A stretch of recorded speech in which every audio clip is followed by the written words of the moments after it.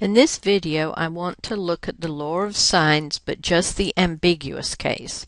This is the case where we're given two sides and the non-included angle. This is illustrated in this picture here. So I have my typical triangle A, B, C. Side A is opposite angle A, side B is opposite angle B, and side C is opposite angle C. So in this scenario, we're given angle A is 30 degrees. We're given the length of side B. And I'm also going to give you different lengths of side A to see what happens in this triangle. So if I'm given angle A, and little b, we can put that into the law of sines.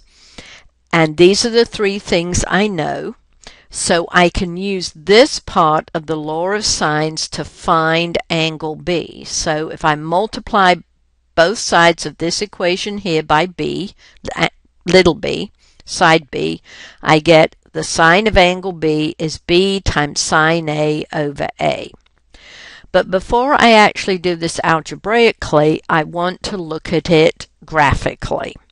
So let's go to Dr. Ted Koh's website. He has a wonderful Geogebra applet for talking about given two sides and the non-included angle. So I want to create my scenario where my angle A was 30 degrees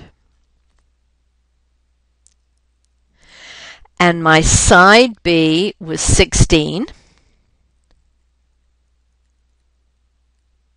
There we go. So now here's my angle A. My side B is 16, and I'm going to draw different lengths of side A coming from this point here. So initially I want to look at, say, what happens when A is, let's make it 5 units long.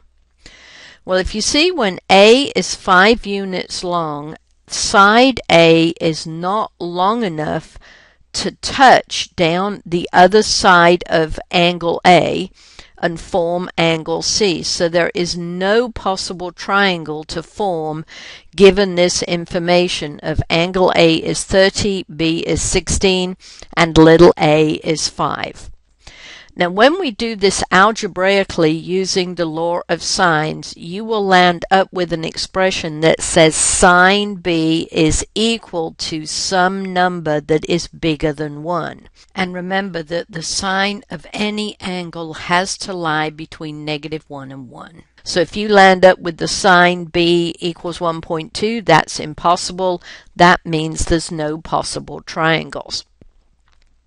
So now let's make A larger, and as you can see, as A gets larger, it's going to get closer and closer to the other side, and eventually when A equals 8, it just touches the other side and I get a 90-degree angle, so I will get one triangle being formed.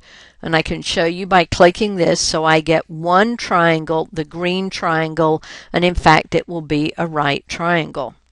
So if I solve this algebraically, I get the sine of B equals 1. So that means it's 90 degrees. So now I want to look at what happens as I make side A here larger. So let me get rid of the shading on my triangle. And so now I'm going to make A larger. And as you can see, as A gets longer, it hits side C. It can hit side C right here. It could hit side C over here. So it gives you two different possible triangles. And let's shade it. If I show you the first triangle, here's the obtuse triangle in green.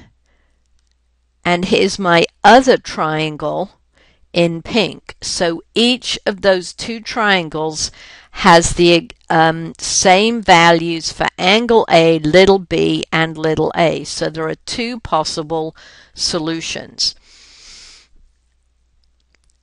And let's get rid of the shading again. Let's make A get even bigger. As you can see, as A gets even larger, I still have my little obtuse triangle over here and a bigger acute triangle over here. And then as A gets bigger and bigger, eventually the obtuse triangle is going to get very small, and eventually it will disappear as A gets larger and goes over here. So the only possible triangle I have that forms is this acute triangle. Okay, so let's get rid of the shading of the triangle, and I want to make A smaller where I get my two possible triangles again. As you can see, angle B has two possible choices here, 136.4 and 43.6. And so the way this comes out algebraically is when we find the sine of B, we do inverse sine, we get this angle.